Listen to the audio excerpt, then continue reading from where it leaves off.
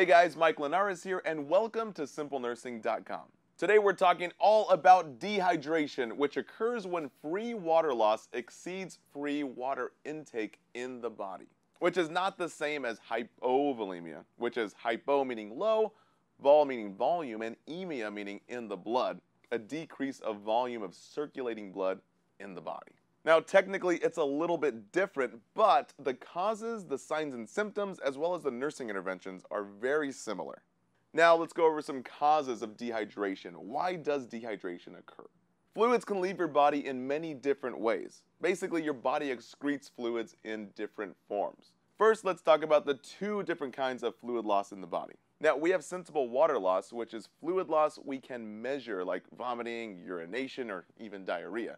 And also insensible water loss, which is water we cannot measure, like with respirations or profound sweating, also called diaphoresis. Now, to remember this, we use our nifty acronym VPPS, and our other acronym is DRIED. As far as VPPS, we do vomiting, pooing, which is diarrhea, peeing or excretion like urination, most commonly seen with patients on diuretics that drain water from the body and into the potty. Also from sweating, also called diaphoresis, usually from extreme conditions like heat exhaustion or even fever. We also use our acronym DRIED with our patients, so D for diuretics as mentioned before, but also diabetic ketone acidosis. Water leaves the body usually because of polyuria. The body's trying to pee out that high concentration of thick sugar inside the bloodstream. R is for restriction of fluid intake. Normally when patients don't take in enough fluids. Now, it's usually with our elderly populations who don't drink enough water and don't even have enough muscle mass to hold on the water that they do intake.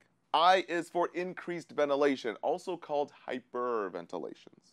E is for excessive sweating, also called diaphoresis. Then D for diabetes insipidus, which I call die ADH, die. Alright guys, thanks for watching only one part in our full video here at SimpleNursing.com. If you guys click the link right here, you can get access to our full course, as well as our new quiz bank, which is really nifty. And also guys, don't forget to subscribe to our YouTube channel right here. And last, but definitely not least, a big thank you to our script team and nursing family who helped us put together all these nifty videos.